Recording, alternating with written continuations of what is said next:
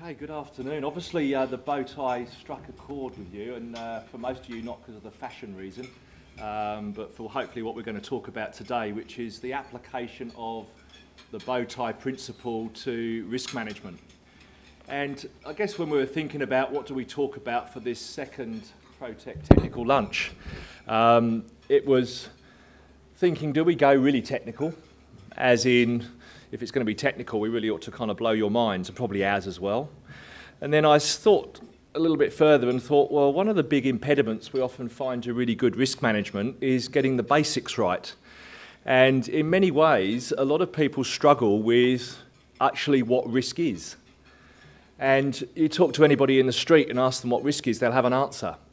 And it's often quite confused. Their educators have been mum and dad since they were knee-high to a grasshopper. It's been the media pushing risk stories and fear down their throats, and they get quite a distorted view of risk. And this is often an underlying problem with doing good risk management, because how can you do good risk management if you don't actually understand what risk is in the first place? So what the bow tie principle is all about is really understanding what risk is.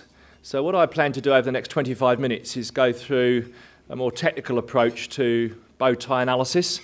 And then when I've finished and you've done your work that you have to do, because there's no such thing as a free lunch, so you have to do this exercise, I'm going to hand over to Henry, who's going to look at a practical application of the bow tie principle, and then hopefully that will generate some discussion from you once we get to networking. So my starting point was to think about how we often portray the wonderful beast called risk. Those of you that use a simple 5x5 matrix, a traffic light report, will often represent the risk as a dot. And that's it. We say there's risk and got all our risks and so on. But to belittle it as a dot, I think, is really underestimating what risk is all about. So what I want to do is drill down into that dot and have a look at what risk truly is. And the way I want to do that is to tell you a story. And you can read it as well. And this is just a fictitious story of a train derailment at night, left a number of passengers with serious injuries and caused substantial damage to the train. The train derailed because of rocks that had fallen on the track. The train driver did not see the rocks, as one train headlight was faulty and the driver was excessively tired from an 11-hour shift due to lack of drivers, as a larger number than normal people were sick with the flu. The steepness of the embankment meant that the injuries were higher as the train rolled down the embankment. The accident was reported in the press, and the company's reputation suffered. The rail company was also subject to regulatory fines. Many passengers successfully sued for compensation, and in the ensuing 6 months, train passengers' numbers fell markedly. The end. Now that is actually the dot. You can see why that little dot belittles it somewhat. So what I want to do is from that take out the three main components of that story, which we all refer to as cause, event, and impact. I often visualise that as dominoes. The first domino to fall is the cause, the start of everything. All the interim dominoes fall, the events, and the final domino or dominoes fall being the impact. And that's the first expansion of the dot into those three elements. So what I want to do now is go back to that story and see if we can identify what the various causes, events, and impacts are. Number one, what were the causes? I would suggest to you it was at night, made visibility more hard. Rocks that fell out of the cliff, a headlight that was faulty, sickness of train drivers, and steepness of the embankment. There are 5 causes there which then come together to cause a disaster. We often call those lining the holes in the Swiss cheese. And if you have got no idea what I'm talking about, I have a picture of a Swiss cheese later to put it into perspective. The second one is the risk events. These are the interim things that then happen once the causes have occurred. I would put to you that's the trail derailment, the driver not seeing the rocks, the driver being excessively tired, having to do an 11-hour shift, a lack of drivers, and the train rolling down the embankment, and finally the story being reported in the press. These are all the interim dominoes that fall. And we then come to the final dominoes, which are the impacts. I'd put to you that they are serious injury of passengers, damage to the train, reputation damage, regulatory fines, compensation paid, and passenger numbers falling, which means opportunity lost for future business. And if we do that, we're now getting to the bottom of what this dot really is. But it's a bit messy done in that way. So I'm just going to take that now and put it into a nice little diagram. We're going to start in the middle, excuse me, with what we call the main risk event, and I'm going to call that the derailment. Usually when we know we've got that, it's the first thing you notice. If that was a press report in the newspaper, it most likely would be reported as train derailed, and that is the centre of the story we're just about to create. We then go backwards toward why did that happen? We ask the question, but why? Number one would be rocks falling onto the track. 2, the rocks were not seen by the driver. 3, the driver was fatigued. It was also at night. There was a faulty headlight. 11-hour shift made the driver fatigued. That was because of lack of drivers, and that was ultimately because employees were sick. I would put to you then that the 4 causes are down the left-hand side, and those events then brought us to the central event of the train derailing. We then go towards the right and ask what happens next. The train rolled. That was also impacted by there being a steep embankment. It was reported in the press. There was a regulatory breach. And then the impacts were passenger injury, compensation paid, train damage, reputation damage, and reduced revenue, and finally fines. Now that hopefully is a little bit easier to comprehend rather than that prose that I had on the previous slide. And there's no surprise what shape that creates, the bow tie. Now that then leads us to what today's session is all about, and that is using the bow tie as a way of understanding what that little dot called risk is. So we have a much better comprehension of the risks we are facing rather than calling them something as simple as a train derailment or a keying error or an error in a report, which is really underestimating our understanding of what risk needs to be. So if we think about that a little bit further, we need to think about how do we construct the bow tie. Well, the steps you should go through is number 1, identify the main event. Now the main event is really up to you what you call that. I often feel it's the first thing you notice when that incident was to occur. And for us, as I said in this story, it's the train derailment. We call that the main event. You then might work towards the left by asking the question, but why? But why? But why? But why? And you only stop when one of 2 things happens. Either the answer to the word but why is it just is. It just is. There is no answer. Or secondly, the answer is outside of your influence, which means it's been caused or been created by something external to the environment. I'll give you some examples later. One example would be rocks. Rocks falling off an embankment will be an external issue that you couldn't directly influence. You might protect yourself, as we'll see later, with a rock guard, but you couldn't actually stop the rocks from falling. You'd have to put up with that in the environment. We then move to the right-hand side. Once you've got there, by the way, you're at the cause, or the causes. You then go to the right by asking, but what then? But what then? But what then? And you only stop when one or more of your objectives of the activity you are risk assessing has been impacted. ISO 31000 says risk is the effect of uncertainty on objectives. And all risk management must start with objectives, and we need objectives to do the bow tie, because if you don't know what your objectives are, you don't know when to stop. And that then finds the right-hand side of the bow tie being the risk impacts. If you look back at that previous story, I'm sure that the rail company would have protection of reputation, profitability, passenger safety as some of their objectives. And each one of those is therefore an impact when this derailment occurs. Number 4.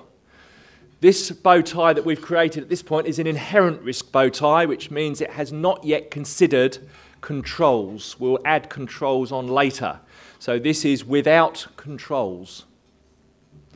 Now, common errors in constructing the bow tie, if you haven't had a go at this already. Number 1 is you do not ask, but why enough? You stop too early, and actually one of your events you say is your cause, and you've completely missed the root cause of the risk. And as you'll see later, that's going to cause you a real problem when you try and devise or put together a really good set of controls, because you need to get back to the root cause. So with this, I always advise people to be childlike. Why? Because my 5- and 7-year-old, they know how to ask, but why? But why? But why? Josh, it just is. Yes, Dad, but why is it just is? And then you head for the scotch. The second common error we have is that you miss out the interim steps. So rather than joining up all the boxes, you do a quantum leap from one event to another and miss out what happened in the middle. Don't, because you might miss some really important information. My advice to you is be childlike. When I read my 6-year-old a story and it's late at night and she should be in bed, I take chapter 1 and I skip to chapter 4. Problem is she's become so smart, she says, yes, Dad, what about chapter 2 and 3 where the princess gets rescued from the castle? Now, she's very good at creating bow ties because she will not miss out one of those boxes. She'll have everyone in there. So make sure that your boxes all tie up and the pathway through cause, event, impact is fully understandable and complete. The third one is a very common problem when in the initial bow tie you actually state the cause as being a poor or weak or failed control. So when you get a bow tie initially and you go, the cause of that was lack of training, that's wrong. It's not the lack of training. The cause is human error. The control is training and you're saying it's not very good. That comes later. So try and avoid saying poor or weak controls are a cause. They are not. They are a poor control over some other cause or risk that you are trying to deal with. Now, in constructing the bow tie, we need some assistance. So we know that we've got causes, events and impacts. Now, most risk management methodologies create libraries and standard libraries that you can then source each element of the bow tie from. So you'll commonly have cause libraries, such things as people, processes, systems, external events. You will have event libraries, which can be obviously very extensive, things like IT failure, fraud, and so on. And you can have then impact libraries, which are generally much, much smaller, 7 or 8 items, which represent the objectives of your organisation or the business area that you are assessing. Now, once we've created those, it makes life a little bit easier to actually then create the bow tie. I'm sure most of you have those. Now, the next issue is how do we use or how do we look at the bow tie? It can be used for potential risks that have not yet happened, and that will then create many path combinations, many causes, many events, and many impacts. When an incident actually occurs, it can also be used as an analysis of an actual incident. This is where we trace a path through the bow tie of actually what happened, and we often call this root cause analysis and something similar in terms of analysing an incident of exactly what happened. Now, therefore, as we'll see later, we can use this in a number of different ways, which we'll touch upon in a few minutes. So we've now got our bow tie in all its glory. Now we start thinking about controls separately, and we now add on our key controls through that process, and we link them to the right spot in the bow tie. Here's some examples. Number 1, flu jabs. Number 2, maintenance inspections. 3, inspections in terms of rocks. Number 4 is rock guards. 5, support drivers. 6, guardrails for the train on embankments. 7 is shift limits. 8 is public relations. And number 9 is insurance. Now, as you'll see there, I haven't just banded them in there. I've actually put them whereabouts in the bow tie do they operate.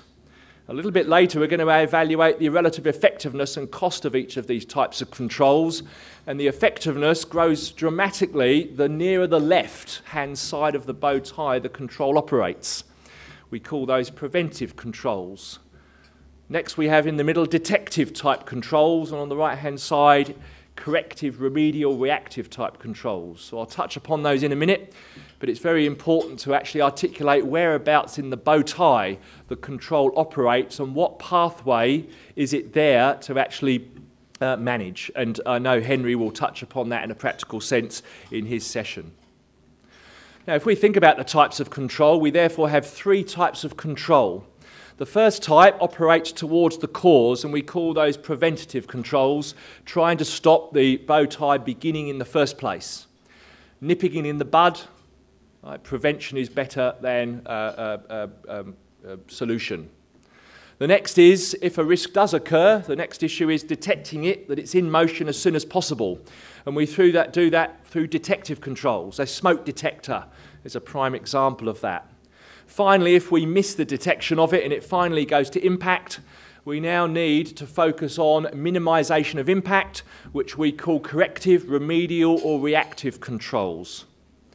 Now, what's important about those controls is that those towards the left generally are the cheapest and the most effective. That is the preventative controls. You will not understand those unless you go back all the way to the root cause. The next cheapest, the next most effective of detective controls, and finally the most expensive and the least effective are corrective controls. Now I want to just give you a complete picture of risk. I've tried to expand the dot to the bow tie. Now we're going to expand it one stage further, and it goes like this. We are here today.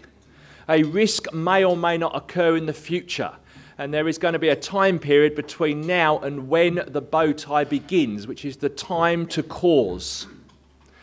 Once the cause occurs, we then have the bow tie, and then once we've got the impact felt, we're going to go into recovery mode all the way to getting back to the original state. So we have really three zones here: time to cause, time to impact, and time to recovery. The bow tie sits there in the middle once the cause has occurred. So it also respects the fact you've got that time period before and after the bow tie. Once we've got that, we then need to think about adding controls on. Controls are right at the front, preventative, trying to stop a risk event, or sorry, a risk bow tie even commencing. Passwords on your IT systems and so on. Detective controls are to detect as soon as possible that a bow tie is in motion. We are therefore looking for symptoms, red flags, puffs of smoke that are given out as the risk bow tie gets underway. And we're trying to then identify it, jump on the problem and fix it before it ever gets to the impact end of the bow tie.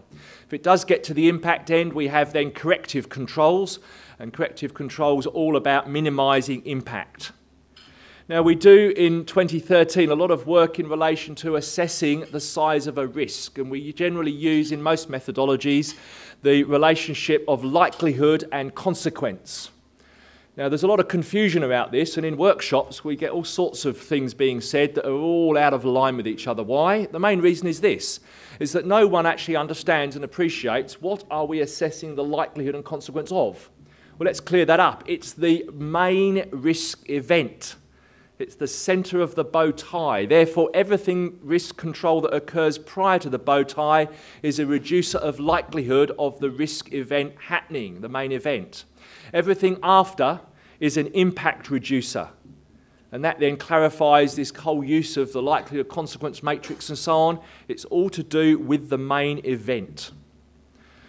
As a result of that, we can then say that preventative controls reduce likelihood. Detective controls do both, depending on whether they detect before or after the main event. And corrective controls reduce impact. Now, those of you that were at the last technical lunch will remember we introduced the third dimension being risk velocity, because we believe that likelihood and consequence on its own is inadequate. I'm not going to repeat that, but I do want to highlight the application of velocity to the bow tie. And it goes like this. We focused at the last lunch on velocity being the time between cause and impact. We believe that's only one element of velocity, and we have referred to that as TTI, or time to impact. However, there is a period between now and when the cause will first occur, which, because risk management has a lack of acronyms, we've added a few more. TTC, time to cause. We've then got time to impact, from the period from risk cause to the risk impact, which is the time that the bow tie takes to travel.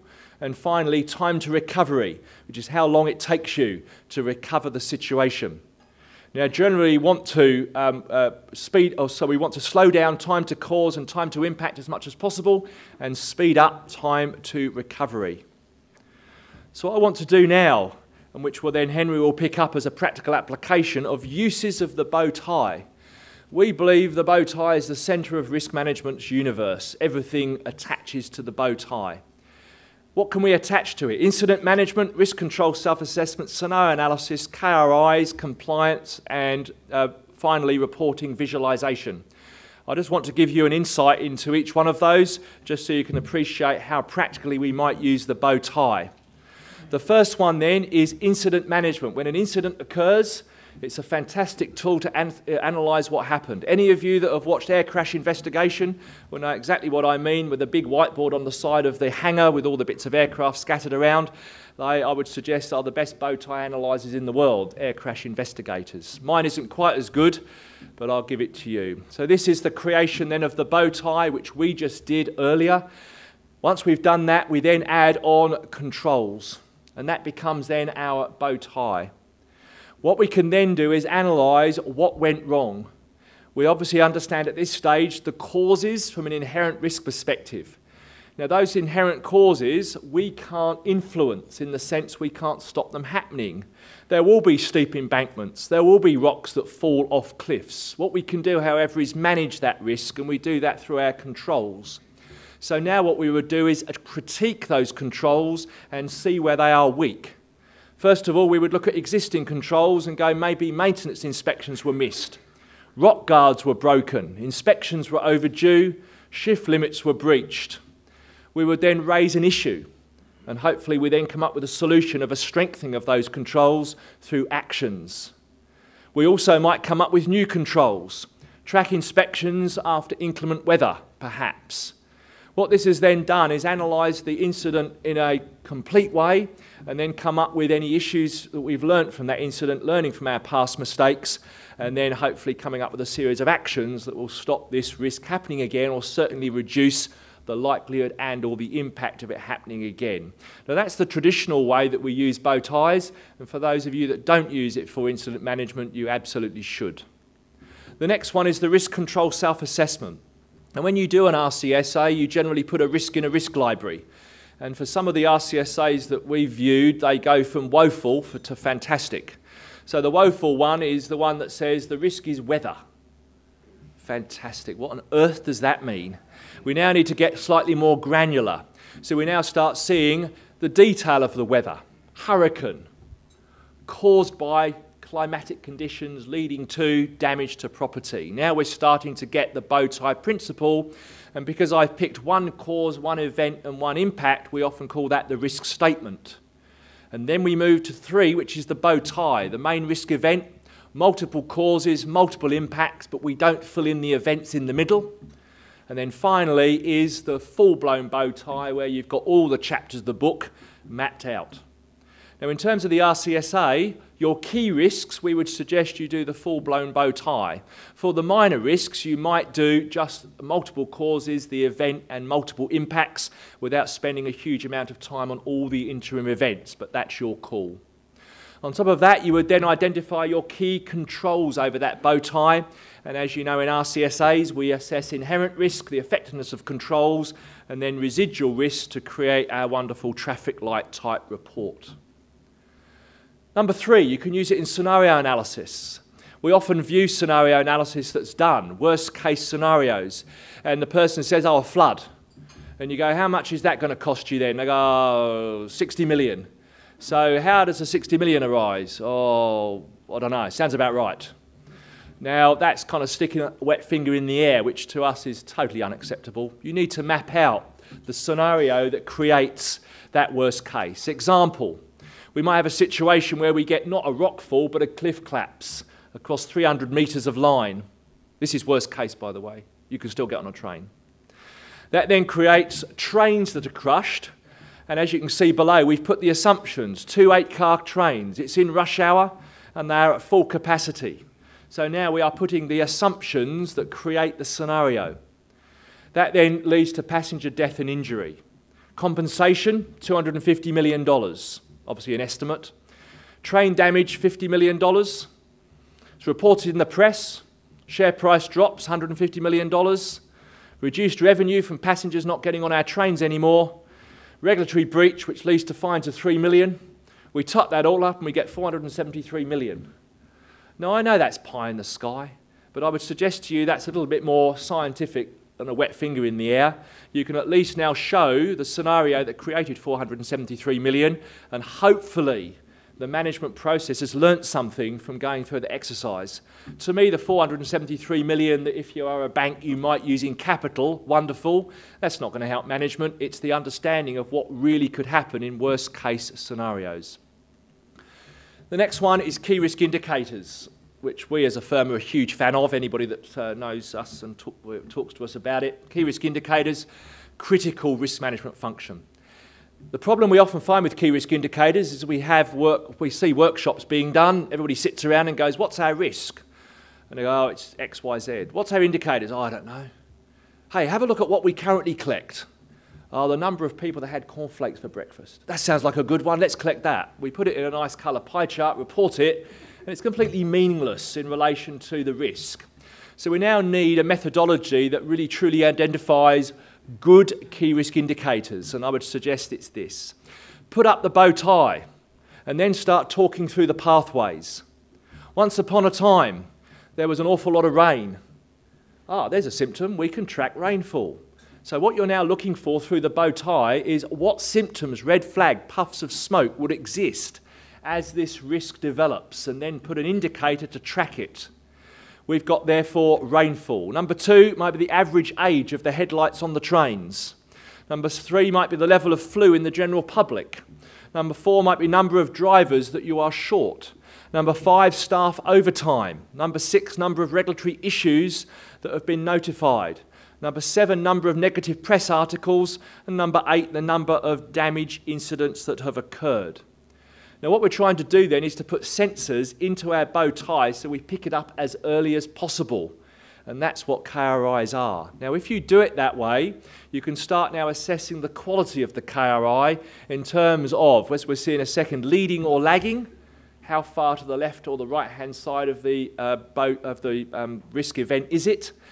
Most people pick up lagging KRIs and then go, oh, they're not very good because the horse has already bolted. It's because they haven't mapped it to a bow tie to see that it is lagging and start getting their brain power focusing on the left-hand side of the bow tie. Now we believe that KRIs track 2 things in risk. One is the flow of risk through the bow tie, and number 2 is the performance of controls. Now you can, if you wish to have another acronym, call those KCIs, key control indicators. Here's some examples. Number 1, the number of staff that have had their flu jabs. The number of inspections that have been carried out, the number of shift limit breaches that have occurred. Number 4, the number of recoveries by insurance and cost. Now that is then tracking the effectiveness of controls. The combination of those are a series of KRIs that you could therefore put in place to track that particular risk. Now you probably wouldn't track all of them, but you might pick up your top 3 and attach it to that risk. KRIs therefore track the flow of risk through the bow tie and the performance of controls. If we now add the concept of quality of KRIs, we focus heavily on whether a KRI is leading or lagging. Now, as a general rule, there are 2 main factors that create whether a KRI is leading or lagging. Number 1, where is it in the bow tie? If it's towards the left-hand side, the cause, it's generally leading. If it's towards the right-hand side of the bow tie, it's generally lagging. And the other factor is whether a KRI, whether a risk is fast velocity or slow. If you've got a slow velocity risk, generally you've got lots of time from the indicator going off to stopping the risk or stopping the risk in its tracks. If you've got a fast velocity KRI, generally by the time you've done anything it's all too late and you have a lagging KRI. Why am I telling you all of this? To try and illustrate the power of the bow tie in really assessing whether your KRIs are quality or not. For those of you that don't, I'd strongly suggest you map your KRIs to the bow tie and then critique their quality. Number 5 is compliance. We often see that a lot of compliance people often get told to do it because we told you to, and they have no idea why the compliance breach is a problem. The bow tie is a great way of illustrating why it is a problem. Breach of regulation caused by unaware or lack of awareness of the requirements. Lack of update of the compliance library due to resource constraints being fed by budgetary constraints. Also human error. As a result of that, that then leads to regulator being notified, fines being suffered, loss of licence reported in the press, and reputation damage. Now, if you hand that to a compliance person and say, we think you should make sure you comply, they're much more likely to do it because they know the repercussions of not complying. So it just shows them what's upstream and what's downstream. So finally, we've now got the bow tie. How do you apply it? You can apply it to anything. Ordinarily, we might apply it within a business unit within the organisation. And if we do that, we might have a bow tie that's in manufacturing. So for manufacturing, their causes are everything that comes into manufacturing from perhaps external the organisation or another business unit. Equally, the risks that they create going out the other end might well go into another business unit, and we now get interconnectivity between business units. So as a result, if we now put all the bow ties together, we've now got bow ties across multiple business units in a process chain. And now we've got the holes in the Swiss cheese, and each of those red dots is the cause of what's just about to happen. Off we go, all the risks occur, the holes in the Swiss cheese line up, there's an almighty bang, and we suffer an ultimate consequence out of the right-hand side of that particular risk event. And again, I could use that for any air crash investigation show, because most of them are started by 3, 4, 5 causes that all come together to cause the aircraft to finally hit the ground. Now, what we've just done then is add multiple bow ties together to create the organisation-wide bow tie. So you've got to think about how you apply the bow tie internally and then create an end-to-end bow tie to truly get a picture of your top 10 risks. So finally, visualisation. That's how we tend to show risk in 2013. So I haven't got a lot of rocket science for you here, but here's some ideas. The first thing you could do is educate your staff in the bow tie and how to use it, and then do that. So I know it's not that exciting, but at least it turns the dot into the bow tie. What I would suggest you then do with appropriate IT capability is to have the ability to click on those bow ties and drill down. Now, for a key risk, of which you might have 4 or 5, I would suggest the drill down might be that extensive, which is the full-blown bow tie. Okay? If it's a minor risk, you might just go cause, event, impact. And I would suggest most of you right now in your enterprise risk management software systems will probably identify causes, events and impacts, but not map them as a bow tie. They'll probably be in a form, a drop-down box, and not be very visual. The key to this is to understanding this and getting the understanding across your employees, and we suggest the bow tie is an easy way to do that. So to summarise the value of the bow tie, ease of understanding, getting your staff to understand in simple terms what risk really is. Why we have risks and controls. If people understand the bow tie and add their controls on, they can see very simply what happens when that control fails. It's a wonderful methodical analysis in terms of a mindset on how to analyse risk. You can appreciate the upstream and downstream impacts and effects. You can identify your key controls, understanding which ones affect the key pathways the most. You can use it to assess the quality and effectiveness of controls. You can use it to identify KRIs, document worst-case scenarios, and report through visualisation. So finally, where to now? Do you understand how your key risks work? Do you understand their root causes? Do you understand how your controls work? Do you have trouble linking all those elements together? Do you have trouble getting staff to understand your risks and controls? Well, if you do, and lastly, do you have trouble communicating risk? Well, if you do, I'd suggest maybe you need to get formal and quite simply bow tie it. Amen. Oh, I don't say amen at the end of that. So I say well tied. So thank you.